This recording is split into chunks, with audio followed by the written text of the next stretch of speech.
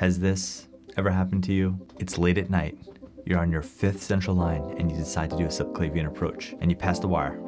Everything seems to be going okay. You get your line in and shoot that x-ray, and then you see that central line going straight up into the brain. It's happened to me more than a few times. And so today's Crit Tips is a trick that might just help you with that complication.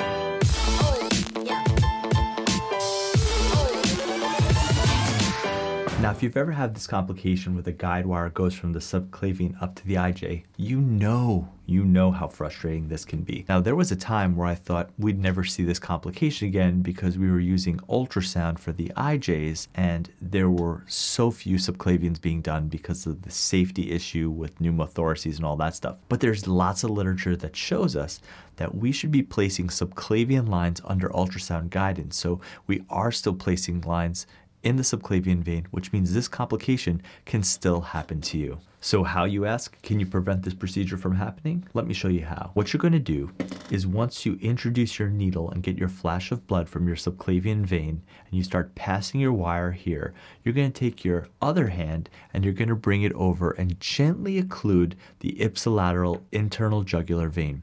And what you're hoping that this is going to do is just close that lumen just enough so rather than that wire going up to the head, it's actually going to turn down and go towards the mediastinum, which is what you want. You have to be very careful here. This is not a dense compression here where you're occluding the carotid artery, because you'd like for your patient not to stroke out while you're doing a central line, but it's just gentle pressure. This technique is called the Ambesh maneuver, in case you're interested, and I'll have a link for some information below.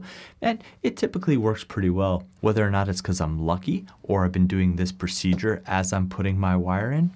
I haven't had one of those central line wires going straight up to the head since I've used it. It's a relatively simple technique, no real complications, but again, you have to be careful that you're not occluding the carotid artery as you're doing your pressure. Just a light pressure as you're passing the wire, and then once that wire goes down, you can take pressure off. I'll even take the ultrasound and take a look just to make sure I'm not going up the neck as I'm passing my wire, because the last thing I want to do is get unprepped, finish the procedure, and find out on x-ray that the catheter took a turn north. I hope you're doing more subclavians under ultrasound guidance. It's a much better line, and maybe we'll do another video on the benefits of subclavian versus internal jugular. If you liked this video, and I hope that you did, go ahead and click that like button. Show us some love. And if you really liked it and you want to see more of it, go ahead and smash that subscribe button so you never ever miss a video from us again. Thank you for watching. I mean it. Thank you. And I'll see you on the next Crit Tips.